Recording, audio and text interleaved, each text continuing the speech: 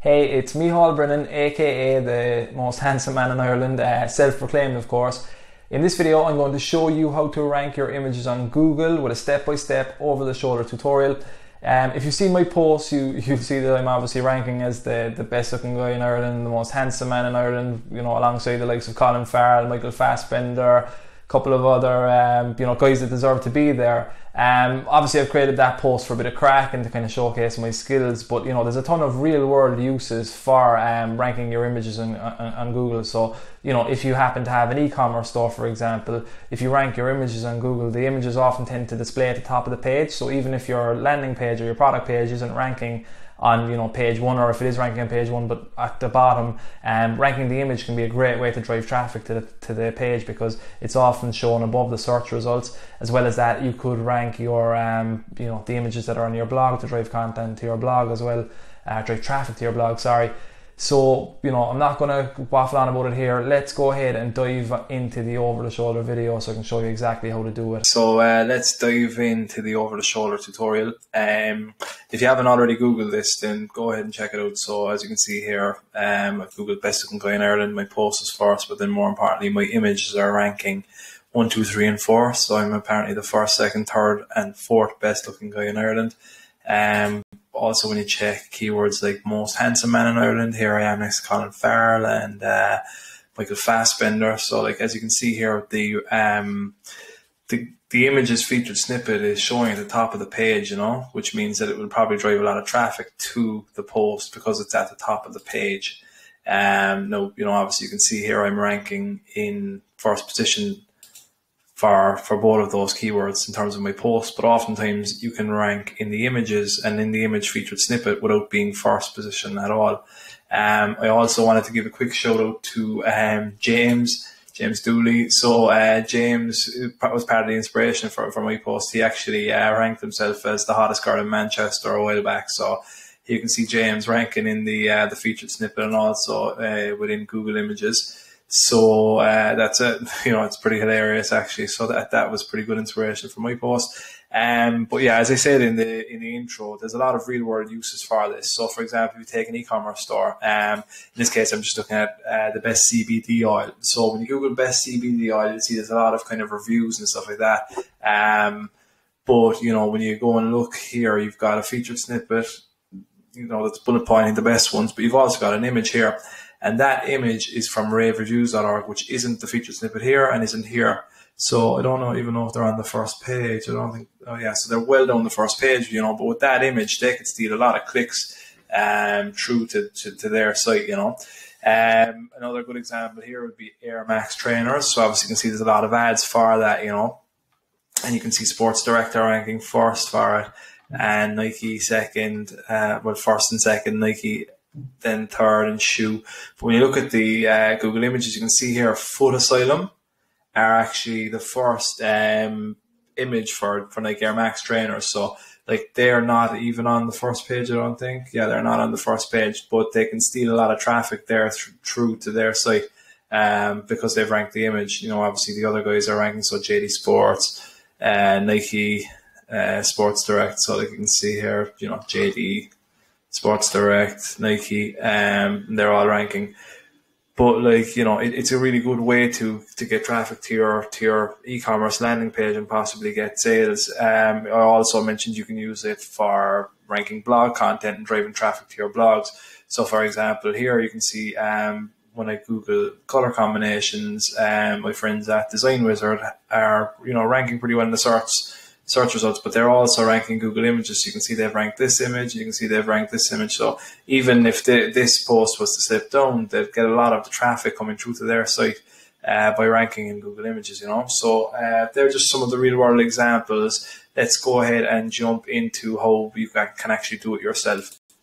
So what you're going to want to do is place the image around text that you want to rank for, you know. So I've got a post here and I've written it and I've optimized it well. So, you know, there's a good heading 1, some H2s. It's broken up into paragraphs. And if you read the text, I'm talking about how fucking handsome I am, basically. But obviously, you know, I'm not being too nice to myself either at the same time. So can't get too cocky when you become Ireland's most handsome man. So if we take this one as an example, the most handsome man in Ireland is the heading here, and I've written this paragraph. So when you bring it back and you look at this image, you can see that, you know, this is the one that's ranking for the most handsome man in Ireland. So I've placed the image near text that I am trying to rank for example. So that's step one, okay? But actually, sorry, that's not step one. Step one is to go and check to see if there's actually images ranking for the keyword you want to show up for. So if you go and look for something like, I don't know, let me see, something, plumber Boston. So if I want to rank for this keyword, plumber in Boston, I can see there isn't any images ranking for this at all, you know? So that the first step really is to go and make sure that, you know, the keyword you want to rank for is actually displaying the Google Images featured snippet, right? So go and identify those keywords first of all, then come back and get to this step. So you will then go ahead and write your text. So, you know, in the case of the Air Max trainers, you know,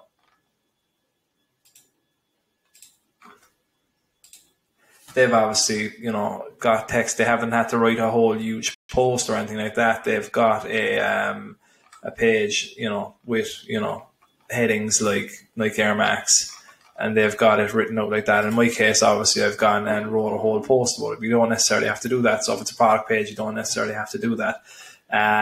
But, you know, in my case, obviously, I have, because I've wanted to rank just the images. So I've put the image in next to text that I want to rank for a variance of it. So that's step one. So step two then is to name the file name with a keyword. So if, for example, I'll just show you here what it actually is in this case. So I'm not a developer, I'm not a coder, I don't know how to code, but I know enough to kind of look at stuff like this. So the file name of this, when I saved it, was mosthandsomemanineIreland.png. So let's say if I wanted to, so I took this photo earlier, what is it? Felt cute, might delete later. But yeah, so no, let's say I wanted to go ahead and add this into the post, right? What I would do is I would rename it, and you know, obviously I'm trying to rank this, so still the most handsome in Ireland.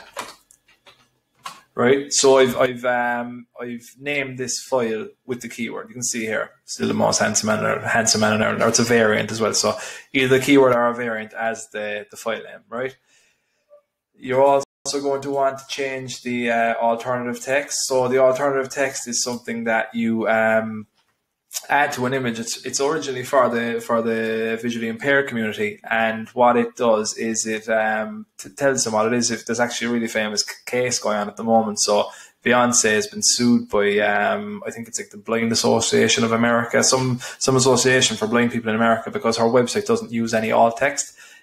So for, you know, that's probably a good enough reason to use alt text anyway. But in this case, you're able to use it to, you know, rank your images. So the alt text of this image is Micheál Brennan, the most handsome man in Ireland. So you would want to do the same. So like, let's say I want to go ahead and add that new image in there, or let's just edit this one. So here's my alternative text, and the file name is obviously what I've saved beforehand. But if I wanted to add a new image, for example, I might go here and I might go add media. So I've already saved the file name. Let's just get to here.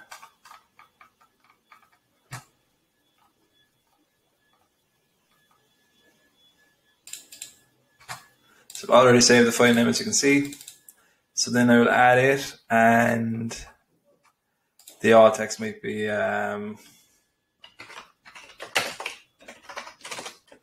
let's go with something like,